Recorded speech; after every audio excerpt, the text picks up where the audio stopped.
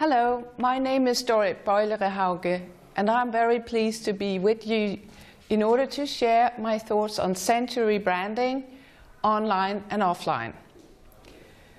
The agenda is the platform challenge, Century perspectives unfolded, and Century engagement. Today we see a lot of digital insecurity, so we have a platform challenge. All brands want customer engagement, and that's difficult to get. We can start by practicing online thinking. That means that brands must regard all platforms as part of a whole, encourage dialogue and interaction, and invite customer into the brand universe by appealing to their senses. You may say that brands are traveling because of the multiple platforms, so they are really on a journey. And what they must try to do is create cohesive and comprehensive strategy. They do that by paying attention to platform convergence and try to create thematic framing.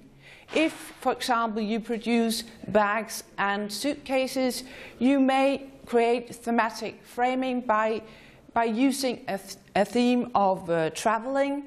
And you can also make framing by means of public events, sports events, royal weddings, so that you create a common citizenship with your customers and your followers. You must also, as a brand, pay attention to online and offline convergence, and that is primarily in connection with the retail space, but also other public events. We must remember that customers are people, and people experience. I have divided experience into two levels. The first is the instant level, where you experience by means of your senses, and that is quite fast. Whereas the second, the value level, is more a process where customers experience and confirm their lifestyles, their meanings, their opinions, and the way they evaluate different things. So that's a process, and that's where you want, as a brand, to open up and create space for your followers and the people interested in your brand. If we go a little bit closer to Century perspectives, we can see, for example, the music industry. Music used to be a monosense experience and has developed into being a multi-sensory experience where you watch music and you experience art, lifestyle, trends, etc., etc. The same is happening now in the fashion film, where we see fashion films coming out in increasing numbers. And we're just starting also to develop the retail space experience. In order to be more precise and guiding brands into the development, the Century of Century engagement, I have divided the work into 4 dimensions where brands must be active and specific. The first dimension is the Century, where you experience by means of your senses. If the brand is successful and aesthetic, it may develop into the emotional dimension, where you work with moods and feelings, and you get more appealing, and by that remain with your followers and your customers. But you need to be specific and develop this as part of your strategy. The next dimensions are the co-creative dimension, where you invite users onto your platform in order to participate in the creation of the brand, because brand development is not only within the company, it's much more with the followers and the users, because that's where the brand really lives. It's true life, you may say. Also, the community dimension is very important, where you encourage customer-to-customer sharing. You can do that online, but you could also do that by means of events. If we have a look at the platforms, we can start with a Century website. It's important to be as Century as possible right from the beginning, from the home page. A good example of that is when you see brands using film or blogs on the home page, but you need also to allow space for elaboration of the reflective level and more details later on your website. You see good examples of that with the sock producers, Democratic Socks, where users design their own socks and you can see them online. And also Brooks England, the saddle producer, is very Century on their website with film and explaining and inviting into different events. The social media are the hub of attention these years, but very often there is a lot of buzz and very little precise advice to brands. What should they do?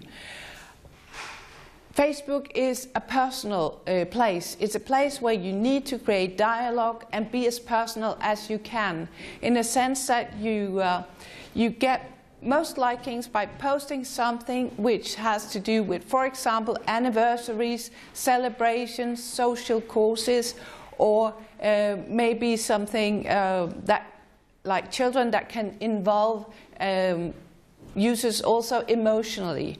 So it's not about pushing sales and promoting styles. It's more about engaging and allowing space for your followers.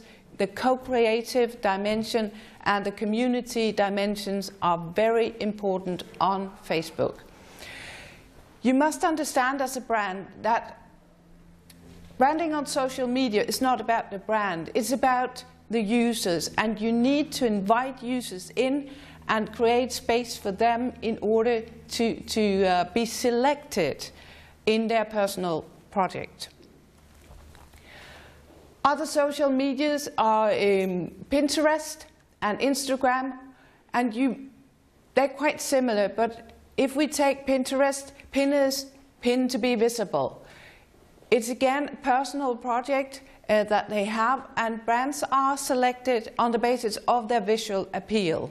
You can create themes and be more visible as a brand, but otherwise it's quality in each and every pinnings or photos that you upload for use on Pinterest. Instagram is, as I said, instant.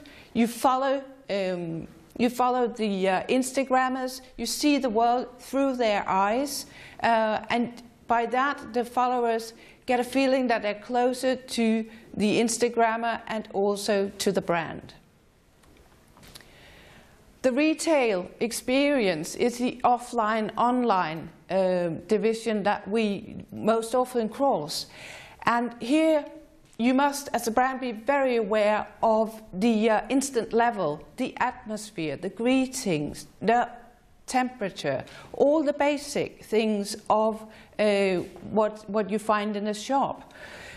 But try to be as authentic as you can, or you need to be 100% authentic, naturally, but also to create an experience that will stay with the visitor, because you're working at the reflective level. The brand values are experienced in the retail space, and one place where you see that carried out very well is the Mulberry shop in Bond Street, where you see craftsmanship, paying attention to nature, history, etc., all melting into one experience and allowing place and space for the visitors, not pushing sales. That's a long-term investment. The brand on film the new place or the newer place to be, I have divided the film genre into 11 different categories, but I share only 4 of them here with you today. But again, it's important to be precise. What is it that you want? Do you want to create a mood by displaying a lifestyle? Do you want to display brand essence in an animation, art, or being emotional by means of using art, or maybe more technical, you can produce an interactive video where users can co-create and make their own video which they will then share. So by means of the levels of experience and the dimensions, we have now reached a state where we have a new sensory.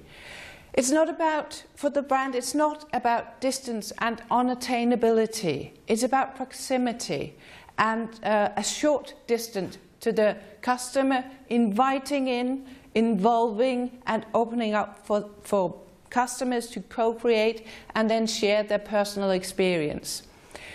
You create attractiveness by sharing perspectives and experiences as a brand, and the brand in this day and age is more a guide to seemingly unedited pulse. Sensory engagement, which is named and difficult to reach, is reachable if you construct, as a brand, you construct a stage for the customer to enter and being there with the brand. It's a common stage where you share values and beliefs and lifestyle with your customers. And it's not only attractive for the customer, but it reflects the customer. So that's a stage like the little stage you see right next to me. When you practice all these things and are precise in your aims and in your strategy, you reach a state of brand elegance. By that, I understand a result of synergy between online thinking and sensory dimensions. It's building engagement, and it's enhancing also the brand experience. And that's where we all want to go. Thank you very much for listening and for your attention.